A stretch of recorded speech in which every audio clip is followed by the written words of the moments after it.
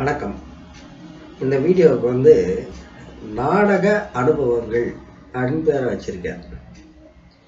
அதாவது சும்மா சின்ன வயசுல இருந்து இப்போ வரைக்கும் இந்த நாடகம் அப்படிங்கிறது நம்ம வாழ்க்கையில எங்கெங்க டச் ஆயிருக்கு. முதல்ல வந்து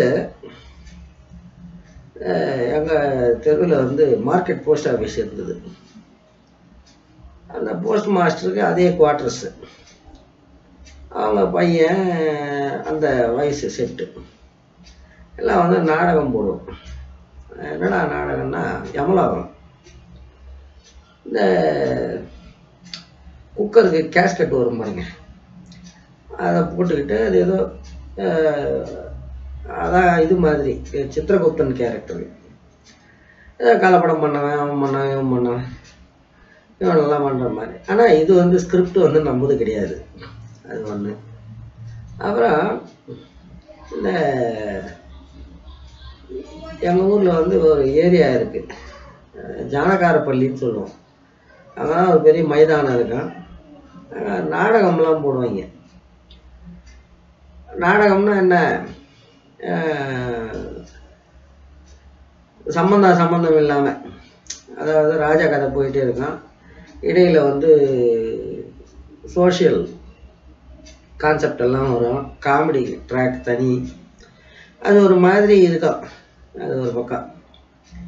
அந்த இது கூட வந்து எனக்கு எப்படிடா ஞாபகம் இருக்குன்னா, அந்த காலகட்டத்தில் வந்து எங்கள் சின்ன அண்ணன் அவர் காலேஜ் படிச்சுக்கிட்டு இருக்காரு. அங்கே வந்து இல்லை இது வேற நாடகம், கல்லூரி நாடகம். அதாவது வந்து கலைக்கல்லூரின்னு சொல்கிறீங்களே, அந்த ஆர்ட்ஸ் காலேஜ். அந்த ஆர்ட்ஸ் காலேஜில் நாடகம் நடக்குது. அந்த நாடகத்தில் எங்கள் சின்ன அண்ணனும் நடிக்க போகிறாரு. என்னடான்னா பார்ட்டி வந்து எஸ்கேப்பு. எங்கள் பாட்டிக்கு தங்கச்சி பையன் ஒருத்தன் பயங்கரமான லாலா பார்ட்டி, லாரி டிரைவர். அவரோட இவர் வந்து ஜூட் விட்டுருக்காரு. அந்த காலேஜ் நாடகம் துவங்க போகுது. அதுக்கு மைக்கில் அறிவிக்கிறாங்க, எங்கள் சின்ன ஒரு பேரை சொல்லி, இவர் எங்கே இருந்தாலும் இது மேக்கப் ரூமுக்கு வரணும்னு. அதனால் அது ஞாபகம் இருக்குது. அதே போல் வந்து இந்த ஸ்ரீராம விலாச சபா அப்படின்னு ஒன்று இருக்கும். அதை வந்து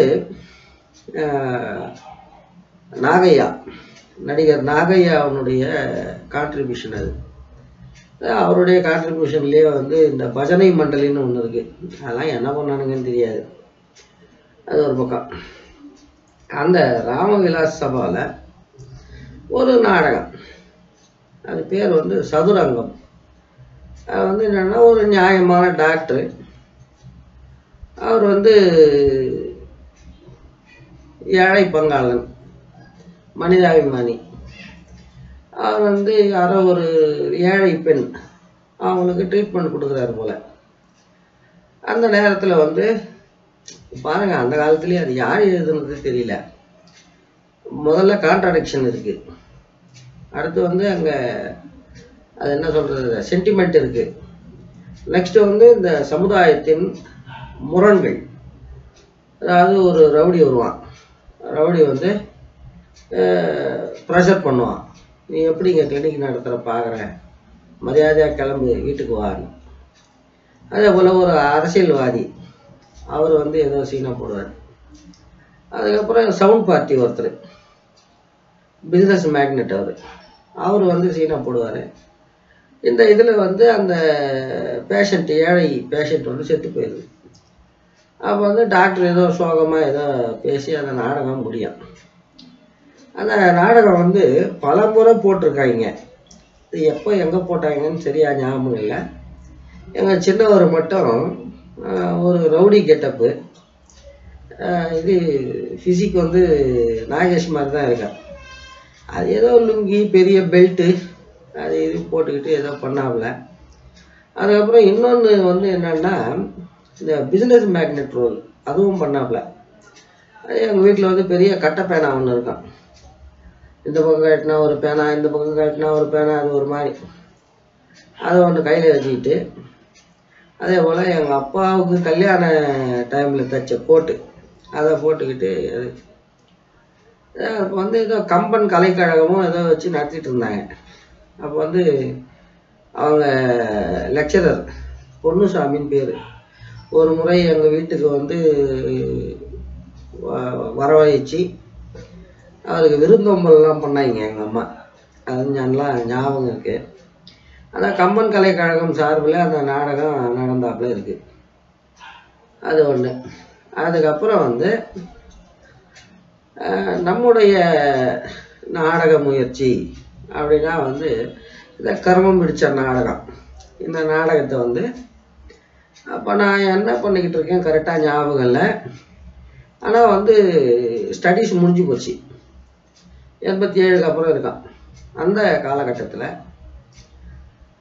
ஜூனியர் காலேஜில் படிக்கக்கூடிய பசங்க அவங்களுக்காக ஒரு நாடகம் இதான் இது. இந்த நாடகத்தை வந்து அந்த ட்ரெண்டுக்கு ஏற்றாப்புல கொஞ்சம் மாற்றி அவங்களுக்கு வசனம்லாம் சொல்லி கொடுத்து, வசனம்லாம் நானே எழுதினேன் நினைவில் இருந்து. நினைவுன்னா என்ன, அந்த சினாரியோக்கு, அந்த சினாரியோக்கு அன்றைக்கி இருக்கிற ட்ரெண்டுக்கு இதை எழுதி பண்ணாப்புல இருக்குது. ஞாபகம் இல்லை சரியா. ஆனால் ஒன்று மட்டும் ஞாபகம் இருக்குது. என்னென்னா தமிழ் பண்டிதர் ஒருத்தராங்க, அவருக்கு திருஞான சம்பந்தமும் பண்ணுவார். அவர் வந்து இந்த ரவுடி என்றாராம் இல்லைங்களா, அப்போ வந்து இவர் இது பண்ணுவார். இதான் சம்திங் என்னது, என்னடா ரங்கா காதலை என்ன ரங்குன்னு கடுக்க நான், அது வந்து காமெடியான். சரி ரைட்டா. அப்போ வந்து ஃபோட்டோலாம் பிடிச்சோம். அதாவது அந்த பிள்ளைங்க வந்து அந்த கெட்டப்பில் இருக்கிறாப்புல, நாம் வந்து அந்த கிளாப் போர்டு வச்சுக்கிட்டு நிற்கிற மாதிரி. கிளாப் போர்டு கிடையாது, சும்மா ஆக்டிங். ஒரு ஃபோட்டோ எடுத்து அதை ரொம்ப நாள் வச்சுருந்தேன். அது எங்கே போச்சு தெரியாது. அது ஒரு பக்கம். அதுக்கப்புறம் டிகிரியில் படிக்கும்போது ஒரு ஃப்ரெண்டு இருந்தாப்புல. அவர் வந்து பாவம் பெரிய பெரிய ஆளுங்கள்லாம் வசனம் எழுதி பைசா சம்பாதிச்சு சொந்த வீடு கட்டி அதில் கொஞ்சம் போண்டி ஆகி அதுக்கப்புறம் சொந்த படம் எடுத்து கிளாஸ்ன்னு ஒன்று எடுத்து அது சொதப்பி, அதுக்கப்புறம் மாசுன்னு ஒன்று எடுத்து அது பயங்கரமாக சொதப்பி இருக்கார். அவர் என்னடா காமெடின்னா, மனுஷங்க மாறுறதே கிடையாது. அதான் அந்த ஆள் டிகிரியில் படிக்கும்போது என்ன மாதிரி பேசுவானோ, அவனுடைய அந்த மூளை வயது என்னவோ அதே கருமம் தான் இப்பவும். அது ஏதோ ஒன்று பேசிக்கிட்டு இருப்பாங்க. அதாவது ஒரு சிலை, அந்த சிலையை சுற்றி சம்பவங்கள் நடக்கும். அந்த சிலை வந்து சிலைக்கு பதில் ஒரு கேரக்டர் இருக்கும். அந்த கேரக்டர் வந்து ரியாக்ட் பண்ணிக்கிட்டே இருக்கும். அது ஒரு கர்மம். அது ஒன்று ஞாபகம் இருக்குது. அடுத்தது இப்படி நிறைய சொல்லிக்கிட்டே போகலாம். இது நாடகம் அப்படின்னா வந்து இந்த பிளாக் ஆரம்பித்த பிறகு ஒரு நாடகம் ஒன்று ட்ரை பண்ணேன். எழுதியிருக்கேன், இருக்குது, முடிக்கலன்னு நினைக்கிறேன். அதாவது வந்து இந்த சரஸ்வதி சபதம் இருக்குது பாருங்க, அதை உள்டா அடிச்சு 3 பேருக்கும் தகராறு வருது.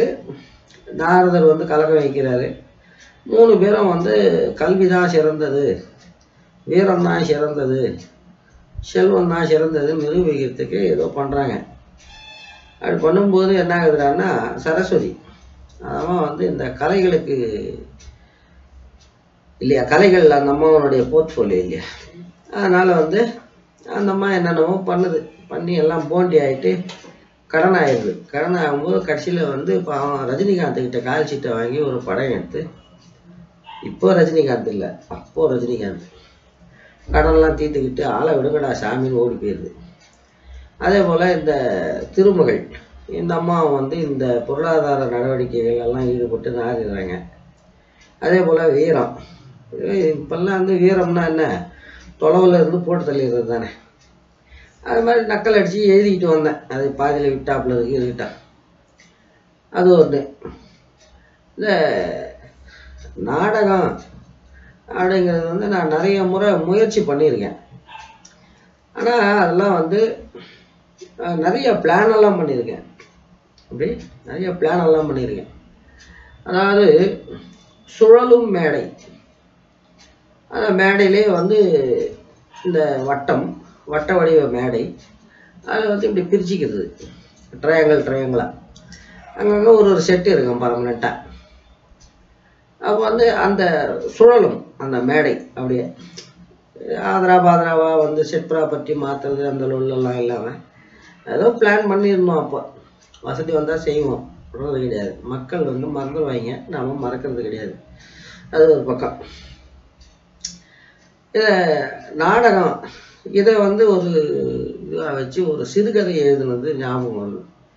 இது வந்து அப்போ வாசுகின்னு ஒரு பத்திரிக்கை வந்துட்டு இருந்தது. அந்த பத்திரிக்கையில் வந்தது. அது என்ன நாடகம்னா, ஒரு எழுத்தாளர் அவர் வந்து இந்த பசங்களுக்கு நாடகம் எழுதி கொடுக்குறாரு. அவங்க வந்து ப்ராக்டிஸ் பண்ணுவாங்க இல்லையா, அப்போல்லாம் வந்து இன்ஸ்ட்ரக்ஷன்லாம் கொடுத்துட்டு போயிடுவார்.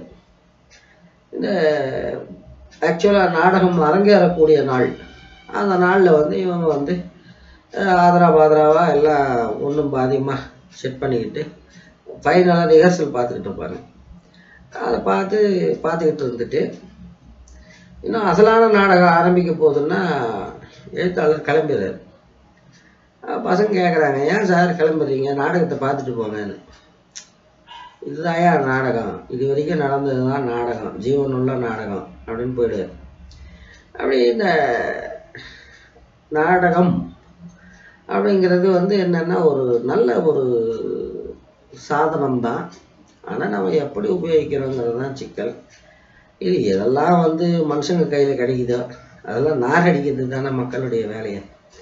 இப்போ இந்த மெகா சீரியல், கர்மாந்திரம் பிடிச்ச சீரியல் எல்லாம் வருது. இப்போ இந்த ஒரு மெகா சீரியல், ஒரே ஒரு மெகா சீரியலை வச்சு இந்த நாட்டினுடைய தலையெழுத்தையே மாற்றிடலாம், அந்த அளவுக்கு செய்யலாம். ஆனால் நம்ம ஆளுங்களுக்கு வந்து என்னடான்னா, பார்க்குறவனுக்கு வந்து என்னடான்னா அவனை யாராவது சொரிஞ்சு விடணும், எடுக்கிறவனுக்கு என்னடான்னா கல்லா கட்டணும், அவ்வளோதான். இப்படி இருந்தால் கலை எங்கேருந்து வளருது? சரி, இன்னொரு வீடியோவில் சந்திப்போம். நன்றி, வணக்கம். சித்தூரிலிருந்து முருகேசன்.